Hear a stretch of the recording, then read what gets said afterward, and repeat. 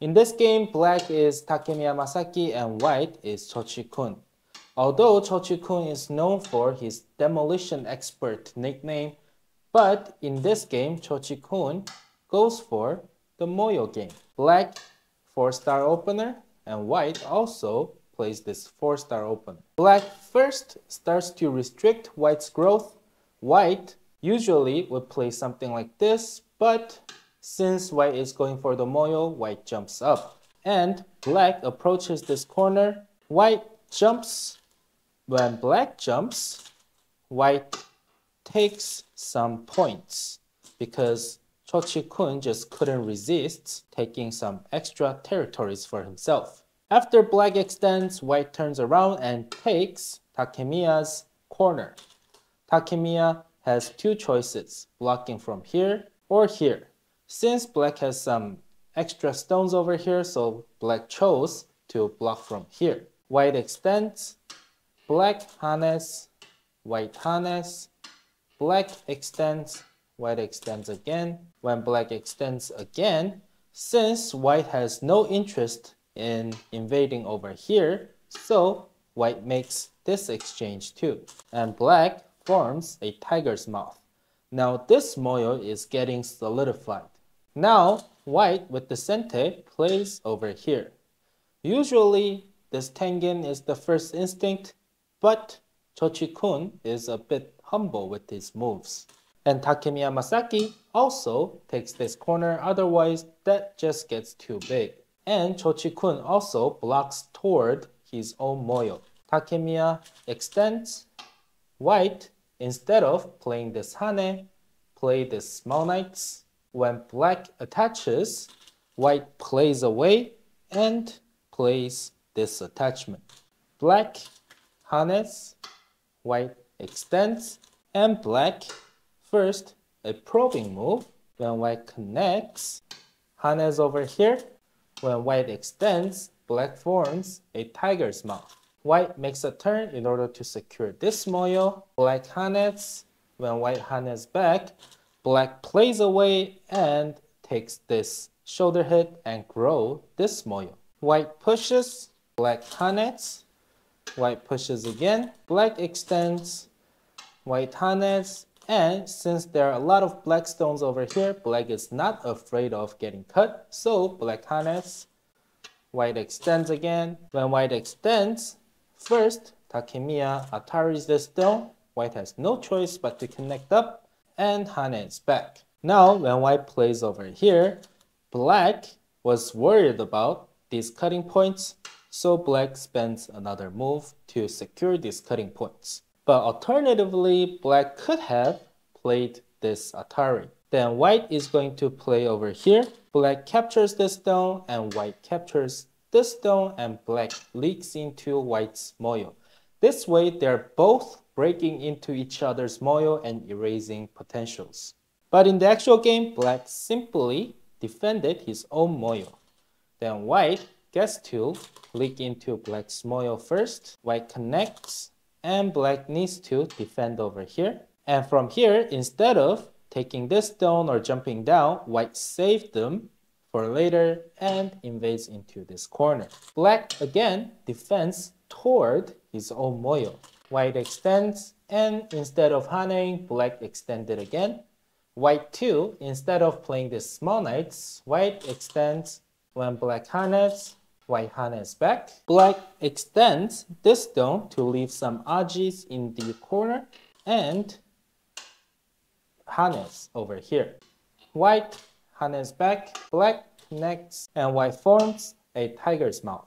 Now black bumps and looking for a push and cut, so white has no choice but to connect up, and black jumps to solidify this moyo.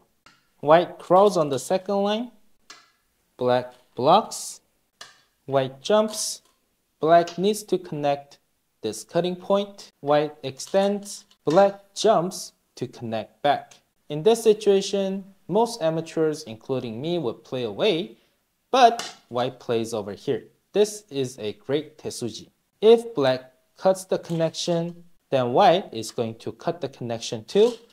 Now white can come out from here, so black has no choice but to connect up.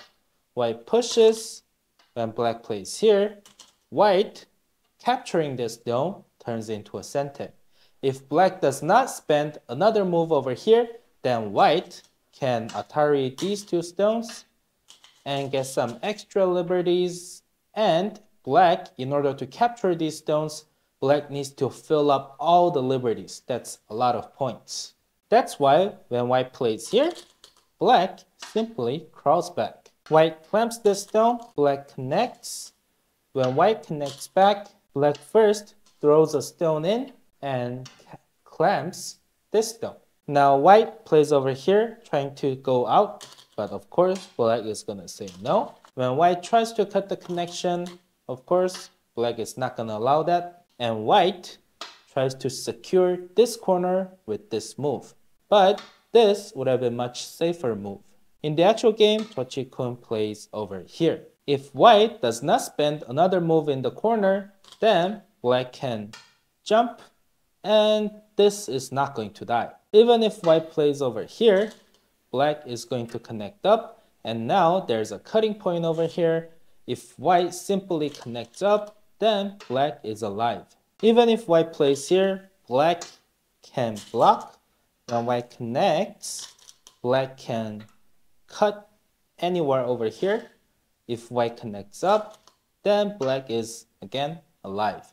That's why white spent another move just to make sure the corner is white's corner. But black still plays over here. White extending is a cente, black connects, and white captures these two stones. But again, the safest way for white to capture the corner is to play this, but Cho Chikun thought this is enough. Now black tries to harass this corner, hanes, and connects. White Ataris this stone. When black connects, white forms a tiger's mouth to secure this corner.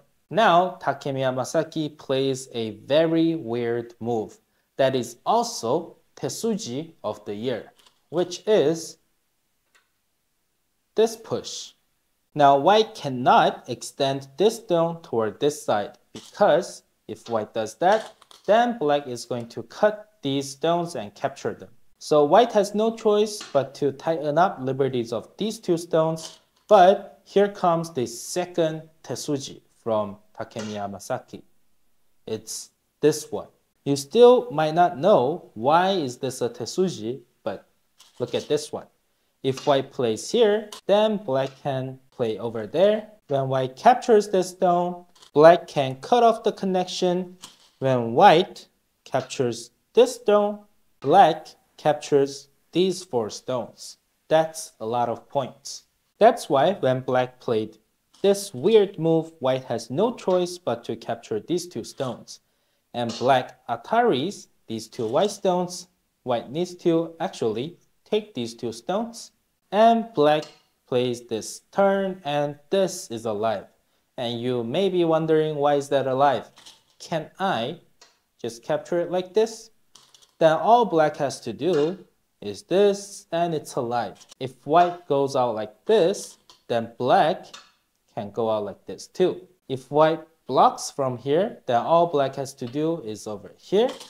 And even if white tries to erase another eye, but black is always gonna have two eyes in this corner. Cho Chikun's win rate went from over 90% to a single digit really quick. So Cho Chikun got a bit frustrated, so he started to take some territories everywhere, do as much as he can. Cho Chikun knows this one doesn't work, but what choice he got?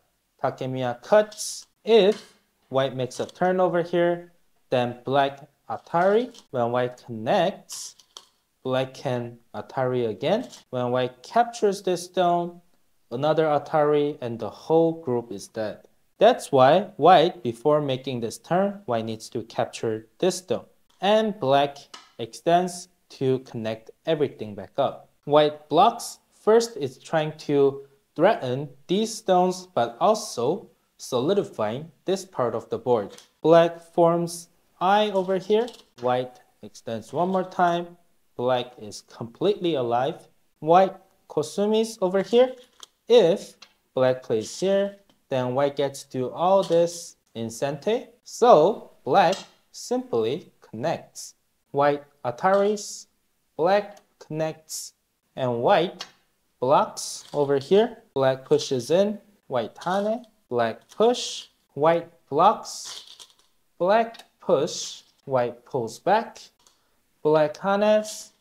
When white extends, black extends this. From here, both players also did more endgames, but it did not change the result of the game. Takemiya Masaki was actually losing this game, but he was able to use this Tesuji over here to take the extra corner, and at the end Takemiya won by 2.5 points. Thank you for watching, and we'll see you in our next video. See you soon and stay alive.